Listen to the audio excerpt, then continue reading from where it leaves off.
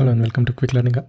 Today we are going to discuss very interesting topic, coder to developer. This is a beginner content. This is intended for the students, people who are stepping into the development career or who have very little experience with the development lifecycle. So let's quickly compare what coder and developer thinks like. So for example, coder has the approach of thinking of small problem, solving it via the code, while developers think of a big picture, try and understand what the business actually wants. While coder focus on individual task, user story or a particular task is assigned to a coder, while a developer thinks of a broader prospects. For example, is the code that I'm writing is maintainable, reusable? So this is how the thought process differs. Coder is more focused on writing the code and testing it like via the unit test and delivering it and closing the task assigned to it and then try to move on to the next task. While develop try and understand different part of the processes. Software development is not only about algorithm, data structure and programming languages. Software development involves many aspects. We are going to cover very few of them here, which are very crucial to the developers. The coder initially, when they are in college or they are becoming intern or they are stepping into the career, they have major focus on algorithm and data structure because this is the major part of many interviews and one of the programming languages which he or she is comfortable with. But for a software developer, that is not enough. That is just the beginning of the career. So now let's say as a coder, you already know this basics, then to enter into the ecosystem, you need to have like the other attributes as well. As a software development, what is the role for algorithm and data structure? As most of the interviews, you'll go and face this particular discussion. So algorithm, you might already be knowing that it's already some efficient solution of some complex problems. So you try and understand the existing algorithm and try to fit it in your problem statement that, okay, is this particular algorithm is actually solving my problem efficiently and effectively? That's where the algorithm comes into the picture. Sometimes you may face situation when you have to have your own custom algorithms to solve a business specific problem, or maybe you need to merge multiple algorithms to arrive at a particular solution. Now, data structure, how you are organizing your data. If your data is organized in a manner that suffices your business use case, let's say maybe it's more of a retrieval or more of a archiving, more of a very faster retrieval.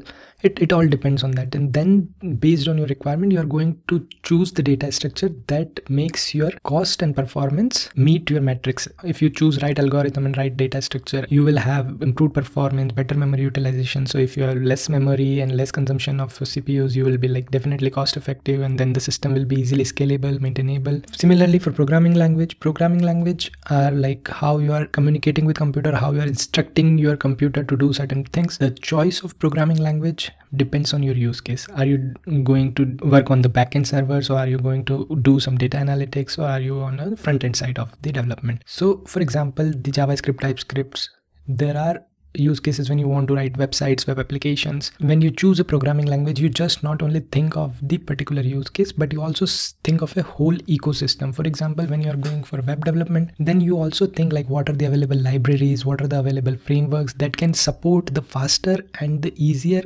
development for you rather than you turning wheel from like scratch. JavaScript has like a lot of libraries, so React, Redux and other stuff.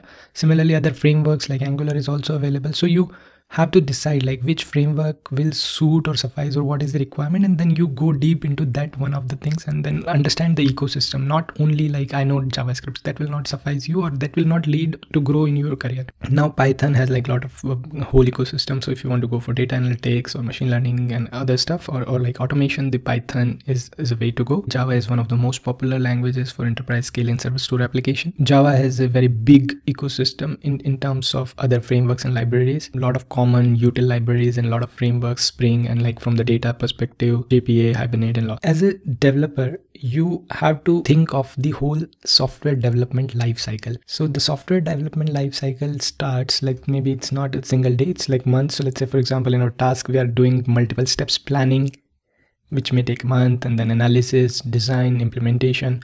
then testing, and then deployment, and then maintenance. So you may have additional, you may have something missing in your software development lifecycle, but more or less it's around this: tasks, planning, analysis, design, implementation, testing, deployment, and maintenance. As a coder, you don't focus on all of software developer. You should think of a planning, how the whole project scope, how the project goals and objectives are being set up. The analysis phase, when you have the requirements, or gathering the requirement, including the business owner, stakeholders who are actually creating the use cases and the functional requirement. So this is the analysis phase. Design phase, where most of like your senior people, team leads, architects, they creating the software architecture, including a high level design. So this is where you as a developer start thinking, and maybe if possible start taking part in those meetings and understand like how they are deciding to go for which technology and which frameworks.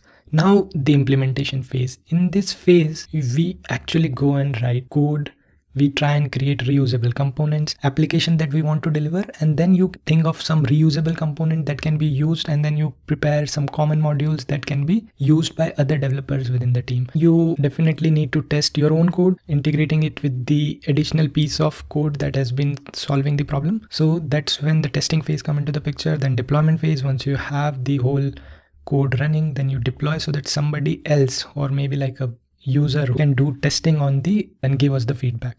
And maintenance phase is more or less after delivery. We need to think of a maintenance phase from the beginning of the career, that we have quality maintained, so that during maintenance, anybody who wants to include a new feature or want to do any bug fixing should be easy. As a developer, you need to broaden your horizon. You need to think above and beyond implementation and testing. Version control allows you to manage the code and track the changes to your code. You can revert back to certain previous commit or certain previous version. This also allows you to review the code before merging your code. The more effective you are in using these version control tools, the more faster you will be and the more confident you will be, because you will not be worried about merging your code. Understanding of version control tools so that you can be effective and faster in your software development lifecycle. So there are some popular version control tools you might be already using, might be aware of: Git, SVN, Bitbucket. Every cloud provider have their own version control tools, and if you are moving to cloud, then may start using those provided by, let's say, AWS providing their own, Google providing their own. Based on which ecosystem you are, you might be using some other version control tool as well. Will be very solid if you have any of one version control tool in your portfolio. So moving forward, people do take software testing very light in the early stage of their career. Testing is very essential. If you have proper testing, that ensures the code quality, that ensures the confidence and reliability, that enables the improvement, continuous improvement, and in long run, it always saves time and money. Let me give you a very simple example. Some requirements changing. So now you need to change your code, proper test cases. When I say proper test cases, sometimes you just write test cases just to have the code coverage. Coder thinks, okay, I have to have code coverage, and they write test cases, which doesn't make sense, but it's not actually covering the business functionality. So when you are writing the test cases, be sure to write test cases which actually covers the business functionality. So let's say now you have a proper unit test cases, and then we were discussing a new feature or the requirement changes. And now once you have to change certain code, as you are aware that, okay, all the unit test cases are properly written, and if I make any changes and all my test cases are passing, then I no need to worry about, okay, if this mingling with the existing other piece of code. So that's where you will be very confident if you have the proper test cases written. But when you grow in your career, you need to think of a broader picture as well. So not only unit testing, you may have to think of integration testing, regression testing, also from the performance testing, acceptance testing, and many other testing aspects. So let me give you a scenario. You did your best and you did unit testing, but now the whole application is deployed and the performance is very, very bad. Maybe certain piece of code is behaving weird when it is integrated with other piece of code. So that's where the integration testing, performance testing comes into the picture. Also, there are security testing and there are a lot of other aspects of testing. We are moving from coder to developer. We need to expand our horizon from unit testing to slowly integration testing, probably automation testing. But what I want to highlight here is testing is very essential from a development perspective. Do not take it light, because it will going to harm you in long run. You will not be confident of making any changes to your code. Very interesting topic, agile methodology, which emphasize on collaboration, flexibility, and rapid iteration. It doesn't say rapid development. A lot of students I meet, they say it's rapid development. It's not rapid development. Just be mindful of that. It's rapid iteration means it's like you are doing something, you're showing it, getting the feedback and building on top of it. So you get the feedback faster. Most popular agile frameworks are Scrum and Kanban. These days, most of the teams are adopting Scrum, and Scrum also has variety of Scrums. So if you're interested in any of the topics related to any of my previous topic or this topic, let me know. I can make a detailed video on a very specific topic. As a developer, you should be, because you now are not working in silos. You as a developer work in teams, and you need to always have collaboration, and you need to follow this framework's set of rules so that you are working in sync with your team and with the requirements. Very, very important, very hot topic from a couple of years. DevOps, development and operations working together. Basically, that's how I understand DevOps. In the past, development teams and operation teams were way apart. So development team used to deliver something, and then the operations team or the support teams who are actually facing the customer were not aware of ongoing changes or the changes that has been delivered or the releases or the new features that are coming. So there was a major gap between development and the operations teams. A concept to bring the development and IT operations team to collaborate more, so that operation teams knows what's going in the development and can assure client what is coming in the next release. Feedbacks from the client that ops can give us, and that we can take up in our software development cycles. So that's how this reliability of software delivery improved, and there are improvement in the way how the development team started delivering faster when that wide range of tools and technologies came. So CI/CD pipelines and containerization, cloud computing, and this stuff. Why DevOps is so popular and so important in software development lifecycle? To give you a very brief idea, in past we used to have very slow delivery cycles. We used to deliver like once in a month, because that's where we were not that agile in that time. Now we are following, as we were discussing, agile methodologies. So you can accept changes very frequently. The delivery cycles are now way shorter. You may have delivery per day, and to do that you cannot rely on creating your manual jar, manual images, promoting everything manually, and then so you will end up doing only the deployment if you are doing manually. So that's where the CI/CD came into the picture. It's like more or less one-click deployment. DevOps plays very important role. It improves the quality, it improves efficiency, it reduces the time to market, it has better collaboration, because you also can include multiple stages in your deployment cycle. As we were discussing performance, so you can include performance testing while using the CI/CD pipeline. You can also include other kind of security aspect as well, which is now very popular in many companies. They are already adopted from DevOps to DevSecOps. When we say DevSecOps, it's also going to do security aspect. Moving to soft skills. So I get feedback from students that it's good English or good speaking. They don't say anything about leadership. They do not say anything about any of the other soft skills. So to give you the idea, soft skills is not limited to only communication. Soft skills is also skill set, how you collaborate with other people, how you work with other people in general. You also should be taking leads in certain aspects. When you have some problem, you may also ask certain questions. You can ask crucial questions. That also is thought-provoking, and also you should be good in collaboration and the problem solving. Think out of the box that okay, this problem may require certain different way of approach, and maybe people are thinking in a straight one direction, and then you come up with okay, maybe we can think in some other way, and that solves the problem. Time management. As a developer, you need to manage your time, because then you will not only be working in silos, you will be working in your team, you are collaborating with your team member. And if you are in a big company, you have multiple teams and you need to adapt to the changes, because nowadays in development people are working in agile, and then the change is constant. Every time they have changing requirement, every next sprint you will be having some changes. People, not every person can analyze everything in their brain. Once they see certain things in live, in motion, then they change their thought process and then give you feedback. That is where the adaptability, you have to adapt. You don't need to be sad that, okay, we worked so hard to deliver this and now they don't want it. But it's good that you delivered only like for certain weeks of efforts, and then they are saying no right away, and then, so that's always good. So don't be sad about it.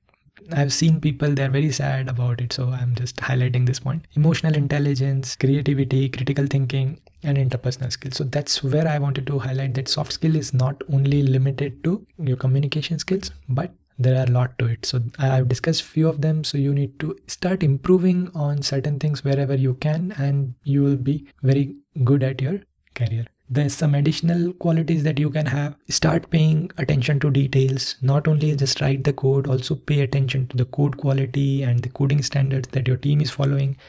Or maybe if your team don't have any coding standards, you can take leads, have discussion, follow some coding standards. Always be mindful of one thing, that whatever repository or the code you are getting, try to leave it better than you find it. That's will lead you to great heights in your career, I'm assuring you. Focus on your continuous learning, as the technology is always changing, always evolving. What you know from 5 years ago may not be now as relevant as it was when you were learning it. So focus on your continuous improvement. Follow the trends in the market that is related to your tech stack. For example, you are a Java developer and you are working on other Java related technologies, for example, Spring, Hibernate, everything. So maybe like you in between keep in touch, what is the latest Java version, what are the latest Java features that are coming into the new releases, and focus on some interesting Java related topics. Follow some blogs, watch some videos, and probably maybe do some practice around it if you have time, based on your level of career wherever you are.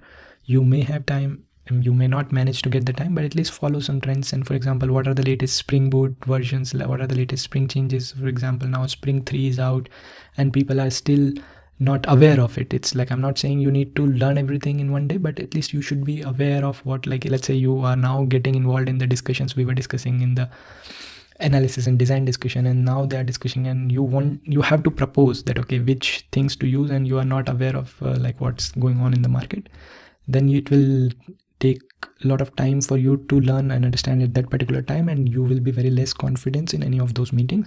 So it's always good to follow the continuous learning path. We already discussed time management, we already discussed creativity, adaptability. So start focusing on those kind of other skills as well. Focus on teamwork, team spirit. Once you become a team player, you start helping others, you will learn more. I'm telling you, because once when you solve your own problem, you may be in that particular ecosystem and you know what, okay, this probably will fix my problem. But when people are approaching you for help within your team, you listen, you become a team player, you try and see and help others, so that you will, by helping others, you will start solving more problems, and you will in future will have solution to all those problems, and you don't have to face those problems on your own every time, because you already helped others, you already know how to solve them. And once you start helping others, when you are in need, they will be there for you to help. So that's how, because at the end you all are working within the team or within a company for the same goal. And there are some very interesting books I have highlighted in terms of your thought processing, writing good quality code, and how you are going to refactor your code, how the large scale application from continuous delivery perspective. If you like the video, do subscribe, do comment, and also if you want any specific topic to be discussed in very detailed out of this topic, feel free to mention in comments. I'll find time and have a video recorded in detail for any of the topic. I hope this video gives you a perspective in terms of broadening your thought process and moving out of that coder or programmer silo. Good luck. See you in the next video.